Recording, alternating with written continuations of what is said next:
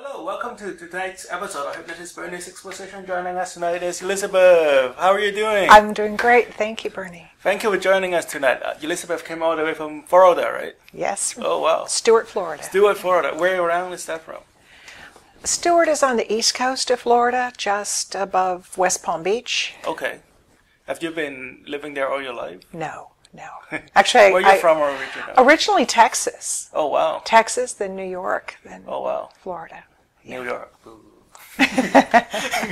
That's okay. My son went to school right here. Okay. Yeah. That's true. To be you. Yeah. Good place. Yeah. Good to be back. New England. Yeah. So you are a Theta healer. Am I pronouncing that correctly? Theta healer. Okay. Theta like the brainwave. Theta. Okay. So. Could you tell us about what you practice? Sure. First of all, about 10 years ago, I became a hypnotherapist. So I learned about the importance of keeping things clear and healthy at the subconscious level. And then I learned NLP, the neuro-linguistic programming, and more tools. And I kept thinking that there had to be a way to do things even quicker. And there were some things I still couldn't accomplish with people. Right. So I kind of kept putting it out there. You know, I know it's there. And finally, along came a book on Theta healing that I read. I'd been hearing about it, and it is just, I'm so passionate about it. It's one of the most incredible modalities. Oh, wow. I do the same things in terms of trying to get to the subconscious and make changes for people to become healthier and happier and more productive. But it's a different way of getting there. So, could you tell us what is Theta healing? So Theta healing, if you think about hypnosis that your viewers are accustomed to seeing, there's a client and there's the practitioner or the hypnotist.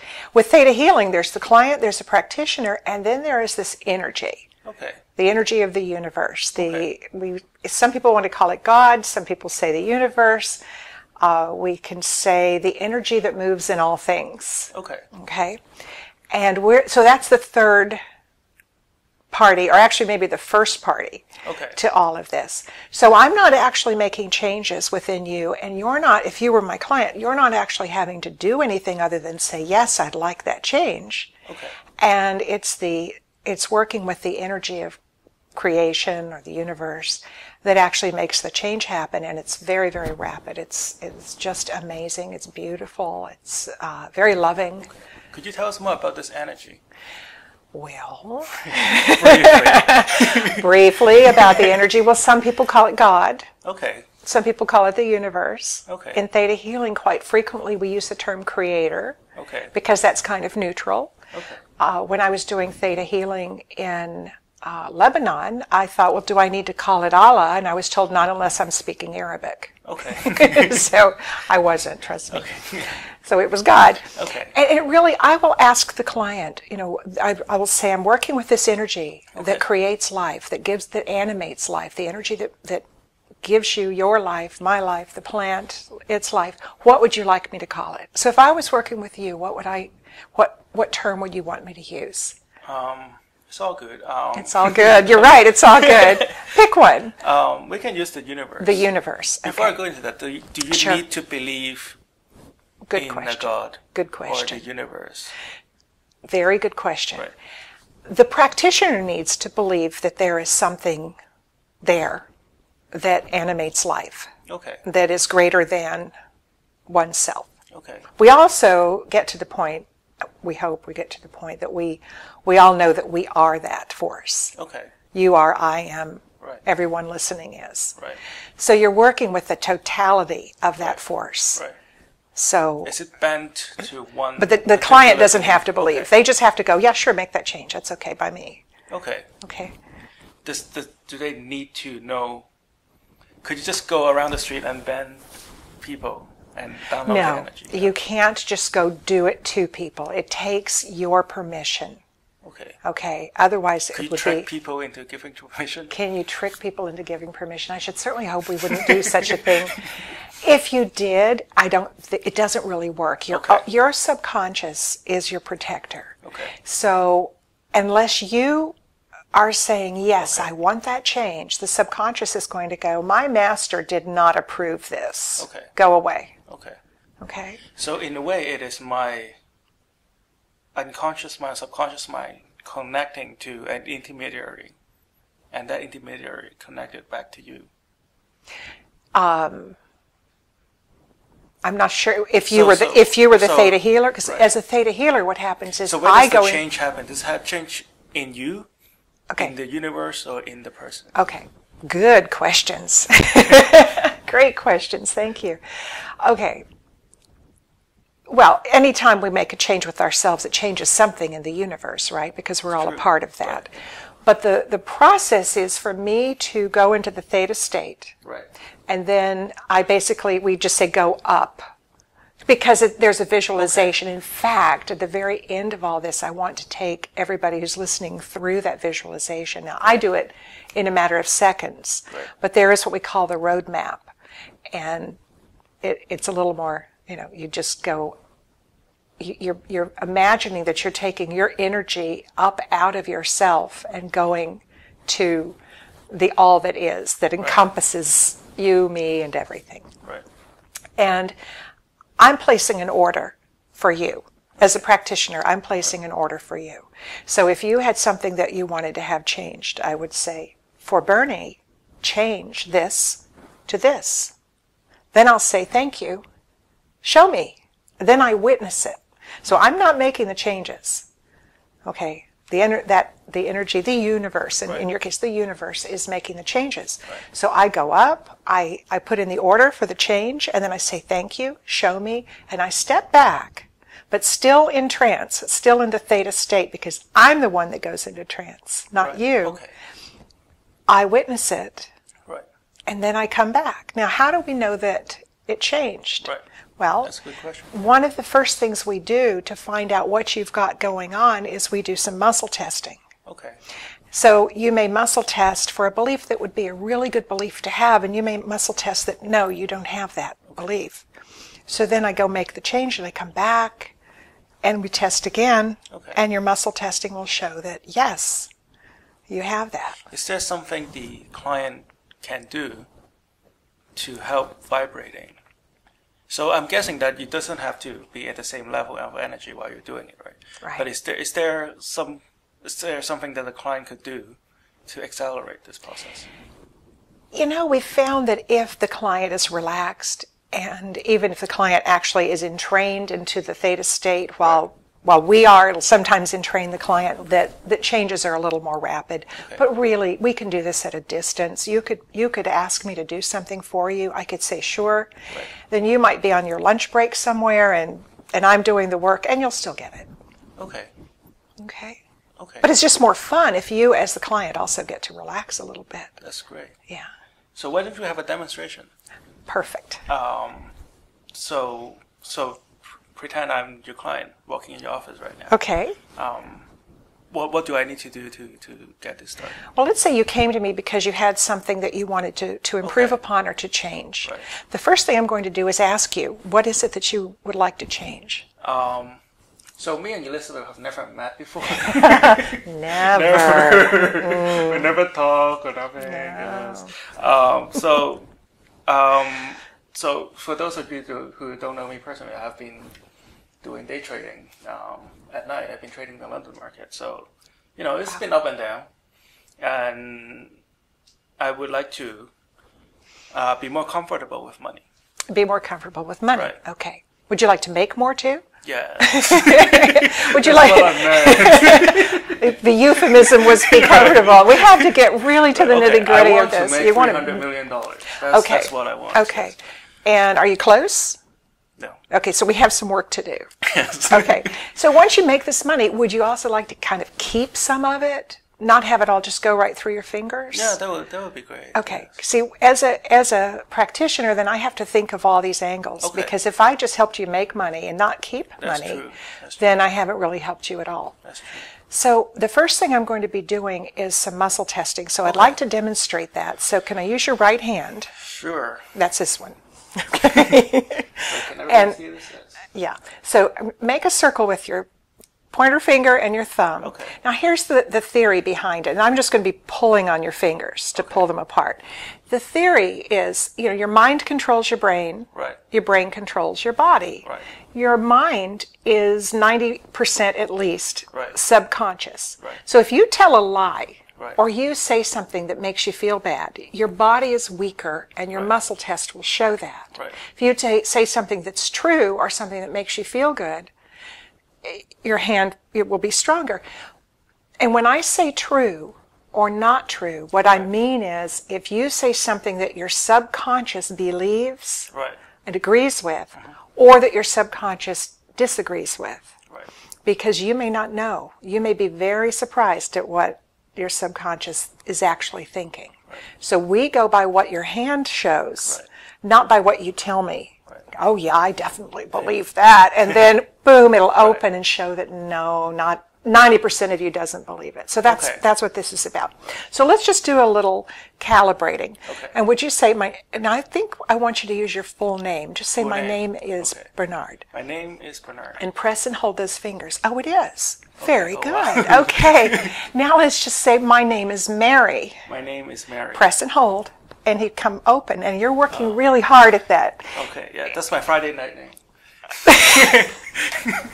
Okay, I won't ask you on a Friday night. We'll know it's Mary on a Friday night. Okay, alrighty. So let's just check and see because Theta healing. Just pause for a second. Theta healing is going to. When you did a muscle test there, you're testing what your subconscious believes, but you don't know where that came from. It could come from a past life. It could come from your ancestors and be a genetic memory. It could be things that you learned as a child. Right. Okay. And it could have even gone all the way down into what we call the soul level. Okay. So I just test it and see if it's there. I don't really care where it came from. Okay. Okay. But that's why when you have this, don't be surprised what you find when we test things. So let's just try this. This is usually a past life thing, but let's try it. Say, I have a vow of poverty. I have a vow of poverty. There you go. Oh, you do? Okay. Now that'll get in the way, won't it? Yes. Okay, so we want to change that. So what you have in Theta healing terms is I have a vow of poverty, yes. Okay. And we want to change it to I have a vow of poverty, no. Okay. All right? Now, what's going to happen is I'm going to go into the Theta state with the intent of connecting to the energy of all that is. Put in the order, witness it, and come back, and then we'll test again. Okay. All right? Now, all it looks like is me sitting here with my eyelids fluttering. It's not very interesting, but I'll be quick. What should I do to help? Entertain the public.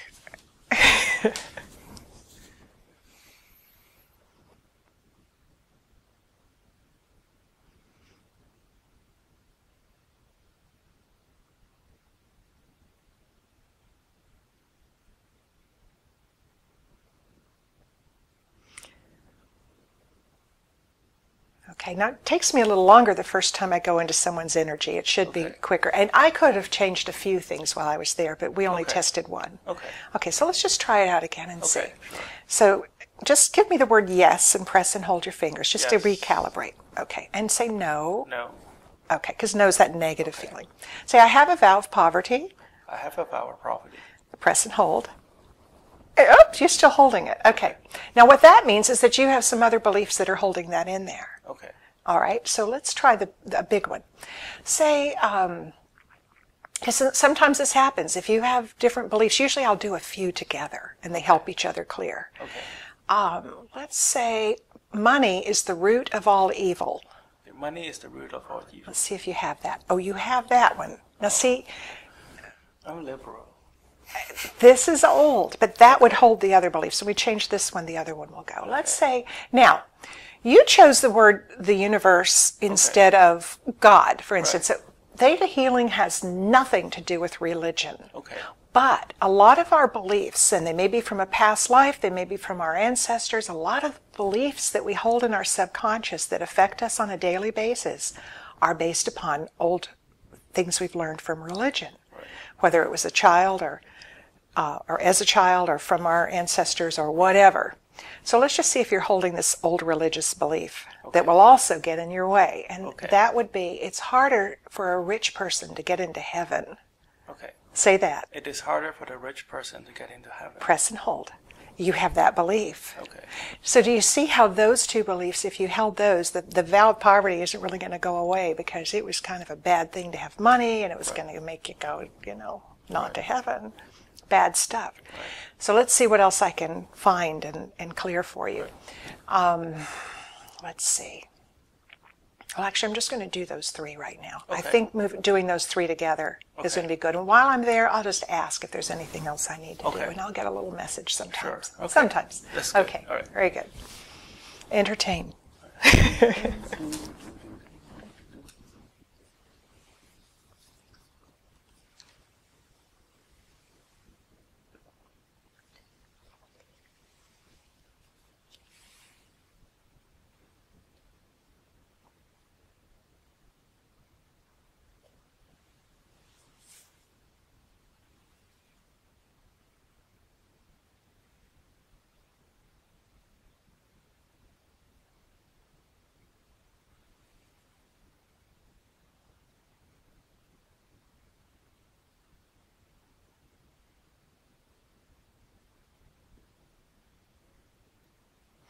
Okay.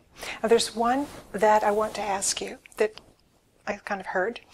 So let's do yes. Okay. Say yes. Say no. No. And say this. Now this is a little bit personal. I hope that's okay. It's just a general belief that a lot of people need to check. It is wrong for me to make more money than my parents. It's wrong for me to make more money than my parents. Press and hold. Okay, you don't have it. That's good. Now let's just see what happened to the rest of it. Okay.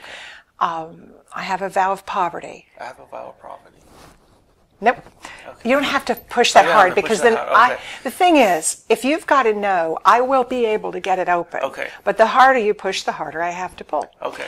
If you have a yes, I will not be able to get it open. Okay. Even if you're not pushing that hard. Okay. I can pull as hard as I want and the yes is not going to open. Okay. You can push as hard as you want and a no will not stay closed. Okay. But that's a lot of work for both of us. So. That's true. Okay, okay. I'll chill out. Okay. So the other one was money is the root of all evil. Money is the root of all evil. Whoop, you opened. Very good. Okay. You're still fighting it, but that's okay. And it's harder for a rich person to get into heaven. It's harder for a rich person to get into heaven. No. Okay. Okay. Oh, wow. Very good. Now, those are three big things. Right. Now, if we were doing a session together, I would look into even more because there's one quick thing I'll do before we go to the meditation, and that is to download something, because that's the other thing we can do. We can download feelings, and this will only take a moment. So what would I like to download for you that would help you? How about just what it feels like to be confident in all of your trading, to really be able to listen without fear, to really be able to focus without fear when you're doing your trading? That would help. Okay. Tremendously. Good. And you might notice something. You'll just really notice it when you go to trade the next time, like tonight, I guess. Definitely,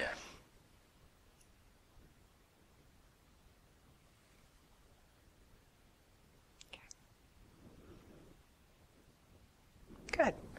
Okay, and that was just a download. I mean, you can't see anything, and we didn't muscle test to see if you had that feeling. So muscle testing now. I see you were really like tranced out, like your eyelids were fluttering. My eyelids flutter because I go to the theta state. Right. And yeah, that's what that's about. Now, when I go to the theta state, because I've got practice, I go really quickly. But what I would love to do is the meditation that you learn when you're learning to do theta healing, because anybody can do theta healing. And it'll take you and anybody else that wants to go along with it all the way up to that energy. Right. And then if we move along, we'll get to do something there. So Beth is about to do a demonstration for the rest of you. So whomever, for the people who's watching this right now, you're in for a treat. Beth is going to walk you through a meditation sessions. Right. When she is... it's about 6 minutes. Okay. And what were you going to do?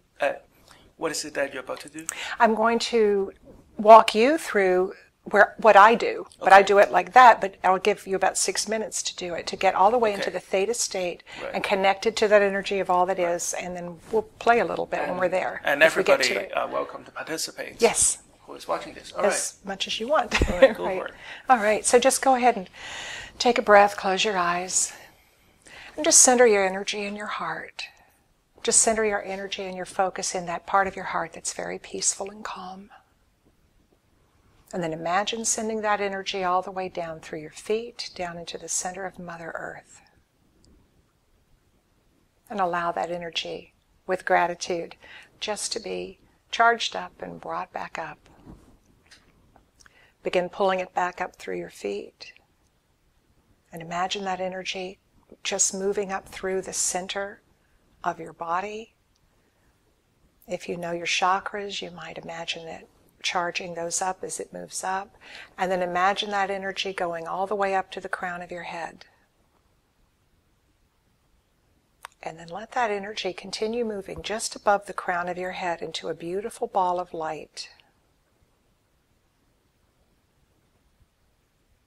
And just notice that ball of light. You might even feel some pressure on the crown of your head from that ball of light.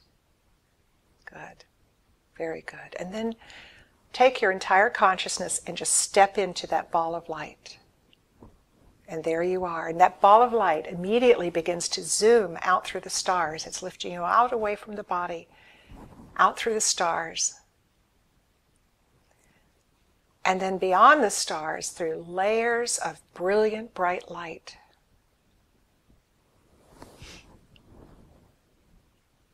And then imagine you're going through a layer of a really broad layer of gold light, beautiful gold light.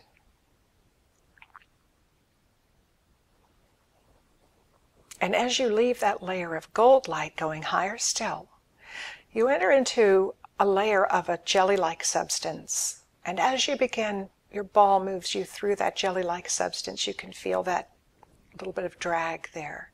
All around you, colors and shapes are just swirling all around you. These are the laws of the universe. And you just continue moving on through. Moving into a beautiful pink haze, like a pink fog. You move right into it. Very good. This is the law of compassion, so it probably feels pretty good. And in the middle of this, or in the midst of this pink haze, notice a doorway, an opening. And through that door, notice the most brilliant, bright, sparkly, iridescent white light you've ever imagined. And as soon as you notice it, your ball of light just zooms through that doorway and into that sparkly, tingly, iridescent white light. And this is the energy of pure love. This is the essence of all that is.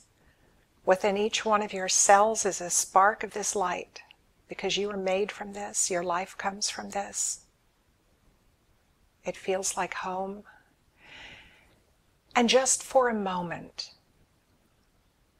imagine that your cells kind of loosen up and that sparkly, tingly light can just bathe every cell in your body, moving around and through. And a lot of healing can happen here. Just enjoy. Good. And then kind of bring yourself back together, noticing that you are yourself not so loosened up. And just for a moment, because we do have the time, just imagine that you can hand over to this energy, the universe, whatever you wish to call, that you can hand over things that you are absolutely done with. Just give them back over. If you can just take it from yourself, hand it over, watch it just turn into more of that sparkly, tingly, iridescent white light. It was only just energy in the first place. And when you've handed over as much as you have had time to, and you can always go back and do this again, then just go ahead and take a moment to bring in things you're ready for. As you just open your arms to it and let it come into your life. Good. And then it's time to return. So you can imagine going back into that ball of light as it swiftly brings you back over the crown of your head. And your energy returns to the body. Once more going down through the feet, down into the earth, touching base with Mother Earth, just for grounding. And right away you bring that energy back up through the feet, all the way up through the body, and this time you let it stop at the crown of your head. All nice and energized and balanced, and bring yourself back to the room. How was that? That was great. You like that? I really like that part when you say whenever you're done with the energy, give it back to the universe. Right. What is the rationale behind that? That it's only energy to begin with. We as humans put a spin on things. Great. But it's just energy. Your thoughts, your emotions, whatever's bad, whatever's good, it's all just energy. So you let it transmute. Right. And for the people who follow along with this experience, what could they expect to change in their life? That's so individual. Or what would the change feel like? It could feel like a relief, like a big breath suddenly, or just feeling like a weight is lifted off the shoulders. It's going to be so different for different people, and sometimes you make a change and you don't even notice it until a new situation comes up and you realize, oh, I didn't feel the same way this time. I didn't get angry, or I was less afraid, or whatever. So for the people who will be visiting your office, they will get both what you demonstrated earlier. Yes. And also a hypnosis session that comes out. Sometimes I do hypnosis, sometimes I do theta healing, sometimes NLP, compatible? sometimes I combine them. They're perfectly compatible. That's great. When I want to make a lot of changes in a short period of time, I go straight to the theta healing. But then I love that's your preference? If somebody comes in and says my life is a train wreck, as one of my clients recently said, I know I'm going to do theta healing, but they want to stop smoking, they're probably going to get all three. Okay. That's great. And it can be by phone, by Skype. That's true. You don't have to be in person for these changes to happen, because there is no time and space. That's true. It's just an illusion. So. And for people who would like to find you, where could they find you on? How about my website? Right. So 3 W's, and then it's trance, as in hypnotic trance, transformu.com. Okay, and you are based in? Stuart, Florida. Okay, and I'll have that information available on the comment right below. You're watching this on YouTube. Wonderful. Right, and thank you for coming. Thank you so Campbell, much. Is that how you pronounce it? Yes. Elizabeth Campbell, everybody. And this is Hypnotist Bernie's Exposition. Join us again next week, CCTV, Channel 9, Cambridge.